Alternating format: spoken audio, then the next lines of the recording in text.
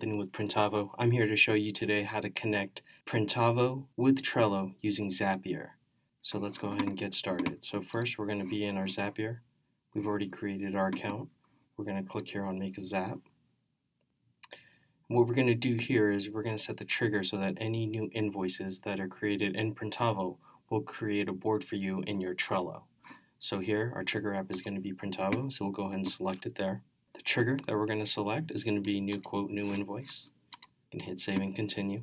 Then we're going to go ahead and connect our account. So if we go ahead and click on connect an account, we'll go ahead and enter in our information here. Now you're going to need some information from your Printavo account. Of course, the email address that you use to log in. And then the API token. You can go to My Account, Shop Information to view your API token. So we'll go ahead and we have that open here. We're going to go to My Account.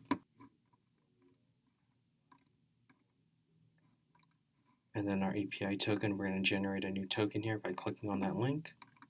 And we have a new API token. We're going to go ahead and copy and paste that. Go back to our Zapier screen. And put that information in. After we put that in, go ahead and click on Yes to continue. And then from there, we can test it just to make sure it's working correctly. And then here we have it as a success. So we'll go ahead and save and continue. And then from here, we want to go ahead and pull in samples. We just want to make sure that it's connected correctly and it's pulling the right attributes, all the right information here. So if we have order A, we can go ahead and just kind of look at the information that it's pulling back. We have the due date, the work order URL, the public URL, and all the information from our orders within Printavo. So we'll go ahead and continue since all of that information looks good. So here we need an action step. So once that trigger hits, it needs to do something. So here we're going to select Trello. What we want to do here is create a board so that whenever we have a new quote or invoice created in Printavo, then it'll create a new board for us. So we'll go ahead and save and continue.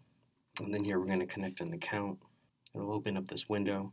And so from here, we'll go ahead and hit yes to continue to allow Zapier to access your Trello account. It's going to bring you to the Trello login screen. Go ahead and put in our information. Allow the connection. Our account shows up and we can test it. It's a success. We can save and continue. And so from here, we're going to go ahead and set up the information that gets put on the Trello board. So here's some information. By default, you have organization here. It's optional, but in case you have multiple organizations that you're working with Trello, you can designate it a specific one. So I created printing jobs. So we'll go and make sure that those go in there. We're going to have the name of the board. So here, this is going to be custom to your shop and how you want the information. But what I prefer is going to be the visual ID, which is going to be equal to the invoice number that you see on the invoice. So I want that to be shown. And then the other information I want is going to be the customer's full name so that it'll show 107-John Doe so that I know that it's invoice 107 and then the customer's name right after it. The description here, again, you can choose as many fields as you want that it pulls from Printavo.